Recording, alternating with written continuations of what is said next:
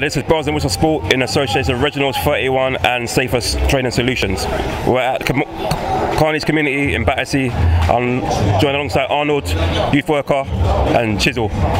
So Arnold, I'm going to get to you first. Tell us a bit about yourself. I'm Arnold, 20 years old. I've been involved with Carney's for about 6-7 years now. Started off as a kid, coming to their sessions. Now I'm a youth worker and I coach boxing down here as well. Yeah.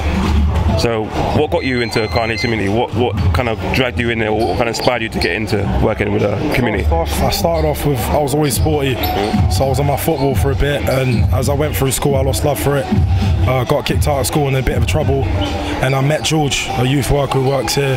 He got me into the boxing, training once a week since I was about 30, and then it picked up since then. So yeah. Okay. A question I wanted to ask you: how important is it to have like a youth centre where kids can come in and feel like a place of being, a place where they can feel loved and the way they can come in and work and keep off the streets? How important is a youth club like this? I feel it's very important because kids nowadays haven't got much to go to. Maybe at home the parents aren't there, or there's no support at home. So it's important to have places like this where they can come, have a bit of fun, training, PlayStation, have food, get a chance to meet their local community, people their age, and just know there's people out there that actually care for them and they're there to support them.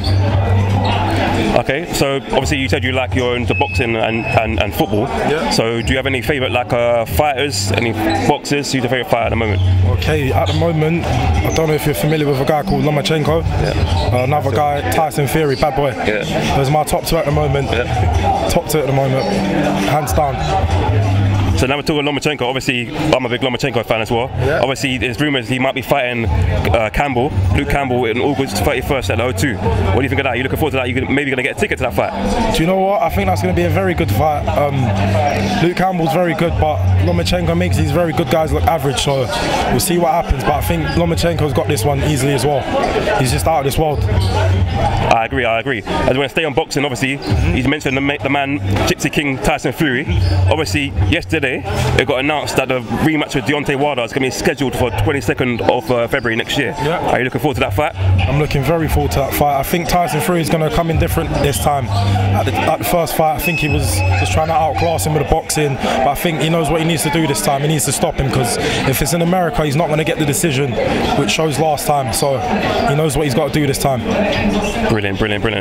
Also, obviously, with Carney's community, tell us a bit about that schemes and stuff you do here. So basically, what's on for the kids to do? Obviously, coming up to summer holidays.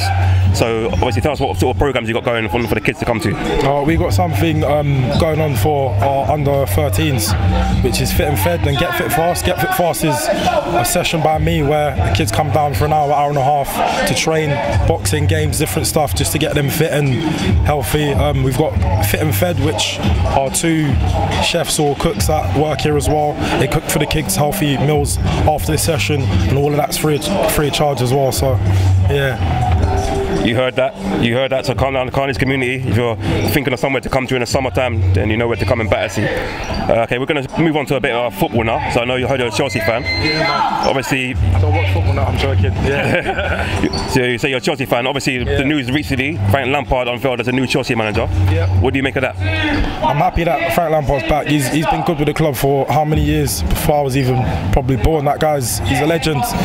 Only thing I think it might be a bit premature, because he's only been managing for about two years now. He's with Derby. Yeah. So I think he needs to prove himself, but I think if he does it at Chelsea, then he's going to get the respect he deserves, because he already had it as a player. If he gets it as a manager, he's going to be one of the all-time greats of football. So yeah. Okay, obviously staying on Chelsea, like Lampard and that, obviously, where do you think they can finish? Obviously they're going to have a lot of players they can't buy, and a lot of players are coming back from loan.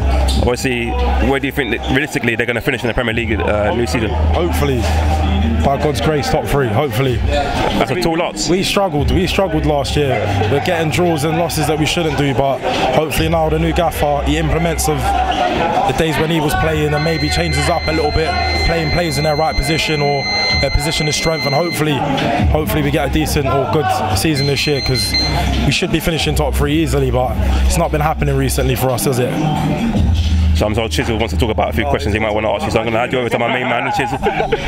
Hello Arnold, how are you? I'm good, mate. Yourself? I'm right, mate. Right. Oh, my club now. with Hazard leaving, who do you think is going to step up for Chelsea this season? I think Willian's going to have to do a job and Kante's going to have to hold it down in the middle, but I'm thinking up top, Higuain's left as well, hasn't he?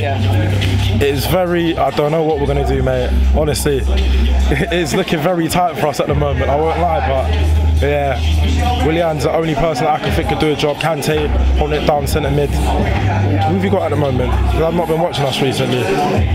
Pedro's still there? Pedro's still there, yeah. Pedro's been doing a few bits. Morata's gone back to Atletico? Yeah. I don't know, mate. Like, financial fair play, we spent too much. Yeah, Competition's got like a permanent deal now, they're signing them as well. Yeah.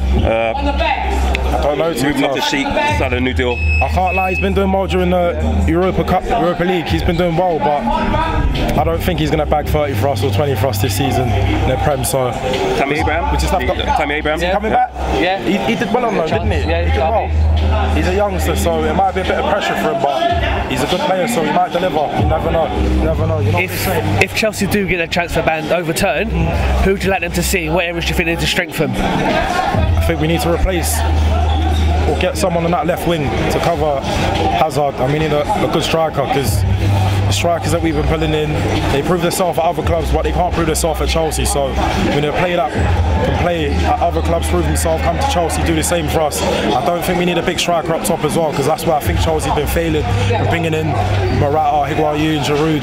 I think we need a bit of pace, a bit of skill up top, and someone that can finish. So hopefully we get something there, up top and on the wing. Just one more question. Obviously we both come from Battersea, both local boys. With all the stuff that's going on recently with knife crime and all that, what would you tell these youngsters out there about stopping it, and how would you get them involved in coming down here and getting involved, or even like remember Providence? Obviously youth clubs not happening no more. What would you say to the government about youth clubs and all that? What I would tell them is they need to make stuff for the youth to go to.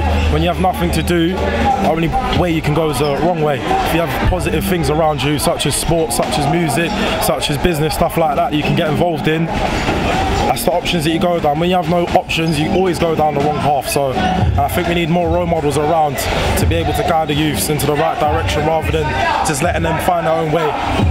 Sometimes they get a bit lost, but that's my personal opinion. As we were talking about role models, I wanted to ask one question. How good a role model is George here? Obviously, it's a big turnout here. I can see, like, I can see a lot. I heard a lot of stuff about George, a lot of good stuff. Tell me how important is George to this place? George is a good guy, man. He's helped out so many people, me especially. Started off with him. I've been with him for 7 years, and the support that he offers has just been so consistent. Like, if I'm not down at the gym training, I can text him or give him a call, tell him I'm struggling with this, or things aren't going right. I can give him a call and I can have a little chat with him, even if it's a negative thing. He'll just make a joke, find a way to overturn it, make you feel a bit more happier, and that's the sort of guy he is. He's never that sort of guy to look down on you or say, well, you've done this, so there's no chance you can make it right. He's always that guy that's looking for a positive outcome and trying to help everyone out always, whatever you've done. Brilliant, okay. Thanks for that, man. Thanks for that. So, one more thing. Obviously, what would you say to kids who want to come here? Tell us a bit more about Carney's community and why they should come here. I say come here because it's a good place. Able to express yourself, get involved in boxing, get involved in music. If you want to make your own business, we've got people here that can help you out with your business. Allows you to interact with your local community, your age group. That's it, man. It's a good place to be. Loads of different people that you can meet, and you never know. We can have people that work in business industry that can help you out. People in different environments that can help you out. It's, good place to be. Thank you for that, and Arnold, and thank you for that. Cheers. Nice. That's Bells and Whistles Sport in association with Reginald 31 and Training Safer Solutions. Also, check us on YouTube, Instagram, Facebook, and all social medias. Thank you.